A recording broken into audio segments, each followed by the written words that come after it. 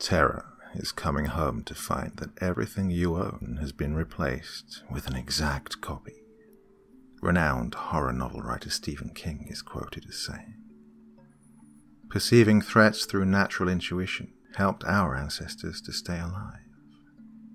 Most of the time we can quickly guess if something is a threat to us or not, such as a falling boulder or having a gun pointed at us. There is that space between what we think is a threat and what is not one. This is vagueness or ambiguity.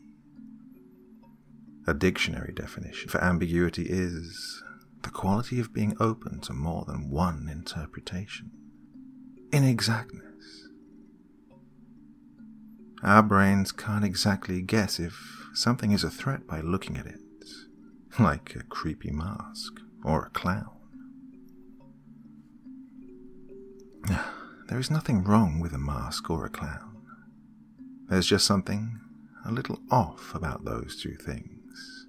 It's just unnatural. Let's say that you walk down the stairs to get yourself a glass of water in the middle of the night, after everyone else has gone to bed. It's so dark in your house that you need to have a hand against the wall just to get downstairs. You start to hear little noises that you normally would have ignored because you've heard them so many times. All of a sudden, you hear and feel breathing on the back of your neck when you thought you were alone, and turn around to see nothing there. Well, something happened to me that might never be explained.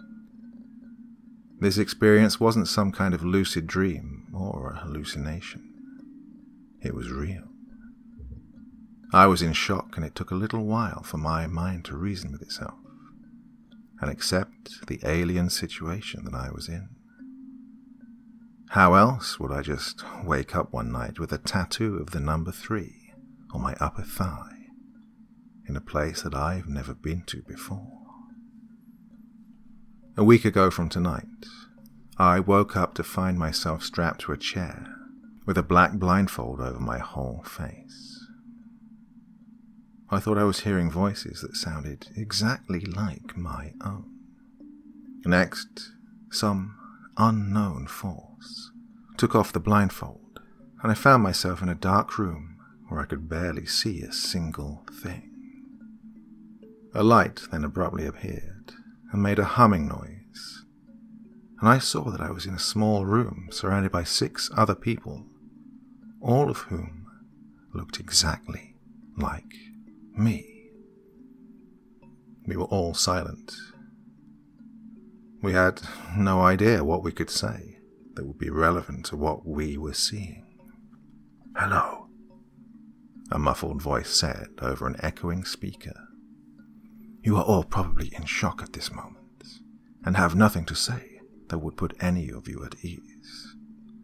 You may notice the similarities between yourselves." "Where the fuck are we?" we all said in unison, and then sharply went quiet because we were so shocked to have had the identical reaction. Jinx. "It's all right. Your reaction is completely normal. Who we are is unimportant. It's the question of who all of you are is what you should direct your attention towards. Are all of you you? Or are all of you individuals, just like someone you may make awkward eye contact with on the street?" The mysterious man was not making any of us feel better. After all, we'd all woken up strapped to chairs in a dark room and found 6 other people in the same situation that all looked and talked exactly like me. And I had nothing to worry about? That's madness.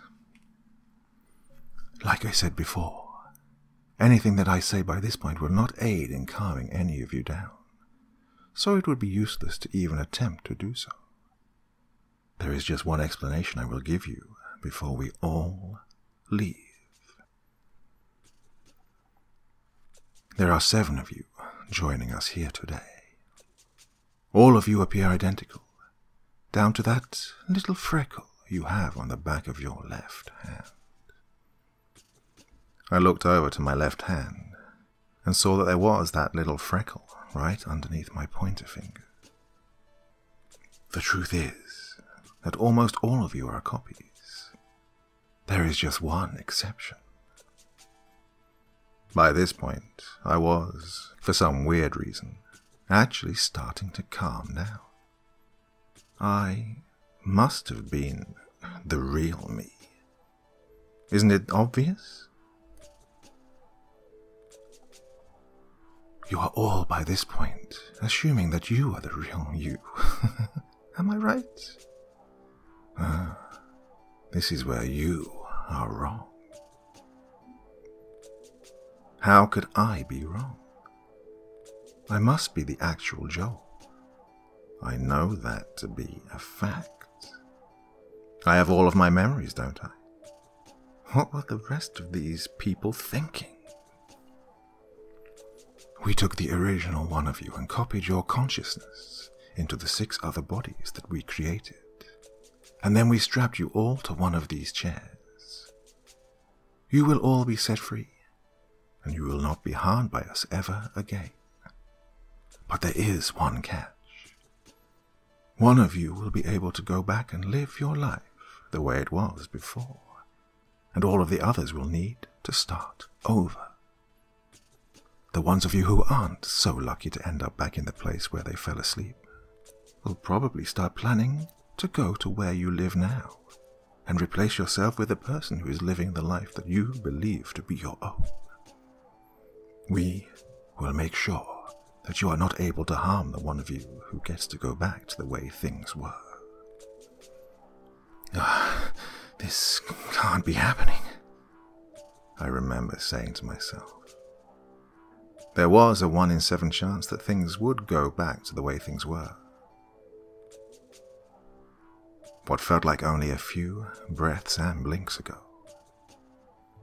After the man stopped talking, everything faded to black, and I woke up in a bed that was not my own, across from a huge glass wall outlooking snowy mountains.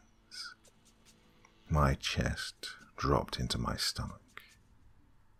I wasn't at my house. My girlfriend wasn't right next to me. And instead of a German Shepherd at the foot of my bed, there was a laptop that looked like my own with a piece of paper on top.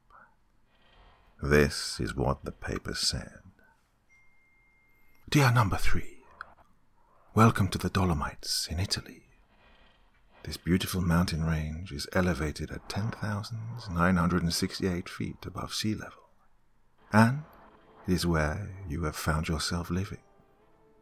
You will find a safe in the closet that will contain all of your financial papers, passports, a birth certificate, and other things of that nature.